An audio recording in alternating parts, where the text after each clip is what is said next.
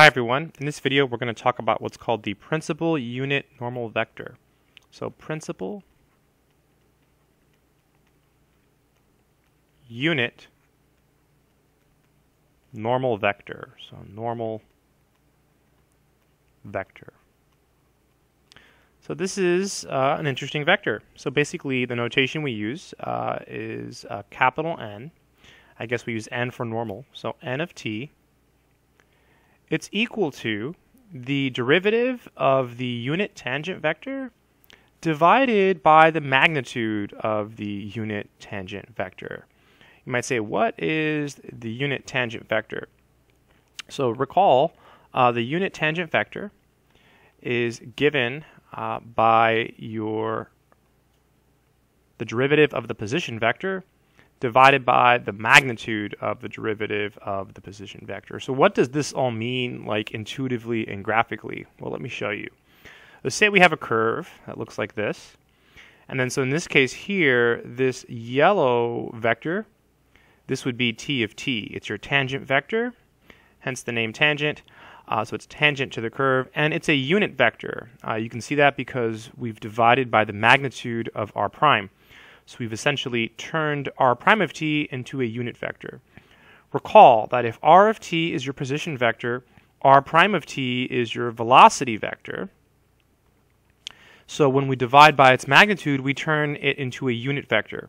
So we normalize the velocity vector. Remember, to normalize a vector means turn it into a unit vector. That means that the magnitude of this vector is 1. So we have a tangent vector that has length 1. So what is this one here? Well, this one is the normal vector. So you just take the derivative of this, and then you normalize it. You turn it into a unit vector, and then so it would be orthogonal or perpendicular, same thing, to this one. So it would point in this direction here. So this would be n of t. Beautiful stuff. So t of t is the tangent vector, and it points in the direction the object is moving. So the object is moving. Okay, so it always points in the direction the object is moving. Okay, now n of t is orthogonal to t of t, and I'll actually explain why in a few seconds. We can explain why mathematically. So this is orthogonal to t of t. So it's perpendicular or orthogonal to t of t. And it points in the direction the object is turning. So it points in the direction the object is turning. So points in the direction the object is turning. Let me write that down. The object is turning. So it points in the direction the object is turning. So it always points towards the concave side. So like if this is your tangent vector here, your normal vector would be pointing that way. That would be n. That would be t over here. If this is your tangent vector here, your n is down here. That's what I mean by the concave side. Okay, if this is your tangent vector here, your n is up here. This is your n. This is your t. So that's the relationship between the unit normal vector and the unit tangent vector. Why is this is the case mathematically? Let me explain it really briefly.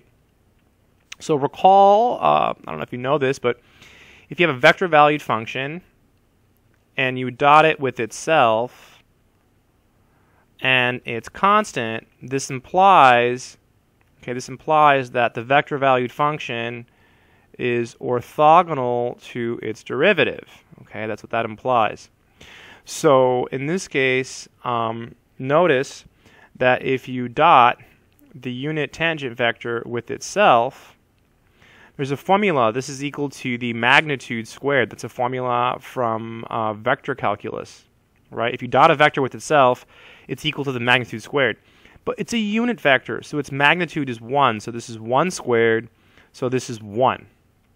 Right? So the dot product of the unit tangent vector with itself is equal to the magnitude squared. That's a formula from vector math.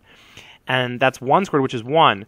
Okay, so we're saying that it's constant, right? So this implies that this tangent vector, I really should put arrows above it. I'm just lazy. but I'll omit them.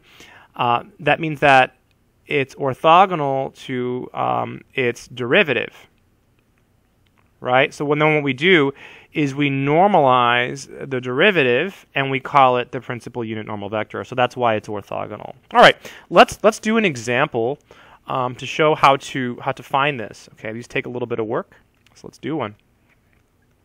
So I think this is maybe the easiest example I can think of. So we have this vector valued function, which is going to be pi cosine t I hat plus pi sine t j hat. Okay, and here t is going to be equal to pi over 6. Okay, and we're going to find the unit normal, principal unit normal tangent vector, principal unit normal vector to R. I said too many things at once. I called it the principal unit normal tangent. No, it's just the unit normal vector. Okay, the tangent one is t, the normal one is n. Right, t for tangent, n for normal. All right, solution. So we first have to find the principal, the tangent vector. Right, the unit tangent vector. So we first have to find big T. So we first have to come up with this. Right, this is our first step in this problem. Once we have this, then we can take its derivative and come up with big N. Right, because big N is actually this. So you see how this could get really, really messy. So this problem is totally rigged to be a little bit nicer. So let's start by working on this. So r prime of t. So the derivative of cosine is negative sine. So this is going to be negative pi sine t I hat. My handwriting is failing. And then the derivative of sine is cosine. So plus pi cosine t j hat. Right. So far so good. And now we need to take the magnitude of this thing. So the magnitude of r prime of t, and this is why I said this problem is rigged. You take the square root and you square each of these components. You have negative pi sine t quantity squared plus pi cosine t quantity squared. This is equal to the square root, and then you square the pi, so you get pi squared sine squared t plus pi squared cosine squared t. And then you can pull out a pi squared, so I'll do that. So you get square root. I'm going to show every single step so you see it. So this is pi squared. I usually don't do this, but I'll show every step. Like I've done this enough times, so you can skip steps once you do it enough times. So you pull out the pi squared, and then you know that's the square root of pi squared times 1. Right, because this identity is 1, right? You can take trig and fail it and know that. I always say that. That's the one identity everyone knows. Sine squared plus cosine squared is 1. Square root of pi squared is just pi. So now to find big T, so big T of t, well, we know that's r prime of t over the magnitude of r prime of t. Just writing down the formula again. So r prime of t is this bad boy here. So it's going to be negative pi sine t I hat plus pi cosine t j hat. And we divide everything by pi. So basically you're dividing each piece by pi, so the pi's cancel, right? So you just get negative sine t I hat plus cosine t. So this doesn't usually happen. It's not usually this nice, right? This problem, again, is rigged. Usually you get square roots and nasty stuff. Why? Because we have a square root here, right? So I picked this one because it's an easy one as an introduction. So now we can find the derivative of big T and then divide by its magnitude. So let's do it. So the derivative of big T, and again I'm omitting the arrows above big T, being a little bit lazy. The derivative of sine is cosine. So this is negative cosine t I hat. And the derivative of cosine is negative sine, so minus sine t j hat. And so now we can take the magnitude of this, because we need that for the formula. So you take the square root, then you square each piece. So it's going to be negative cosine t quantity squared plus negative sine t quantity squared. So that's just cosine squared plus sine squared, so it's 1, right? The negatives go away, so you get square root of 1, so you get 1. So n of t, I'll write the formula down again. It's t prime of t over the magnitude of t prime of t. And so that's equal to negative cosine t I hat minus sine t j hat over 1. So that's just negative cosine t I hat minus sine t j hat. All right, let's be careful now. We're almost done. So then we just have t. I think they gave us t at the beginning. Yeah, they did. T is pi over 6. So all you do now is plug in pi over 6. So let's do that. So n of pi over 6. So that's going to be negative cosine pi over 6 I hat minus sine pi over 6 j hat.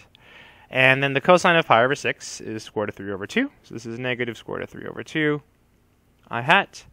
And the sine of pi over 6 is negative 1/2. So this is negative 1/2 j hat, right? The negative's already there, so it just becomes negative 1/2. And that's it.